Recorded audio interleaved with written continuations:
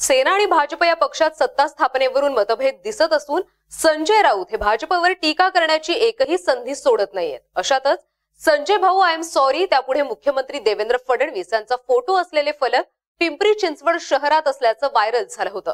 त्यामुळे राजकीय वर्तुळात चांगलीच चर्चा रंगली होती, मात्र हे फलकच लावले नसल्याचं आता समोर आलंय।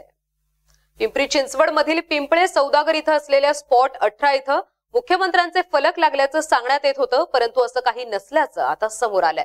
व्हायरल झालेले फोटो हे खोटे आहेत, बनावट असून असा खोडसाळपणा कुणी केला आहे हे पाहावं लागेल। एका भाजप नगरसेवकानं मुख्यमंत्र्यांबद्दल टिप्पणी करणारे फलक लावणाऱ्यांवर पत्रकाद्वारे कारवाईची मागणी केली होती। त्यामुळे वाकड पोलिसांनी देखील धावपळ केली, मात्र फलक लावले नसल्याचंच आता समोर आल्यानं भाजप नगरसेवकाची देखील गोची झालीय। त्यामुळे अशा खोडसाळपणामागे कोण आहे याचा शोध वाकड पोलीस घेत आहेत। दरम्यान सध्या तरी या फलकाची जोरदार चर्चा पाहायला मिळतीये। यहाँ पर फ्लैक्स लगा था 3 महीने पहले ये निकाल के लेके गए थे फ्लैक्स। हाँ। तो वो इसमें कोई भी मतलब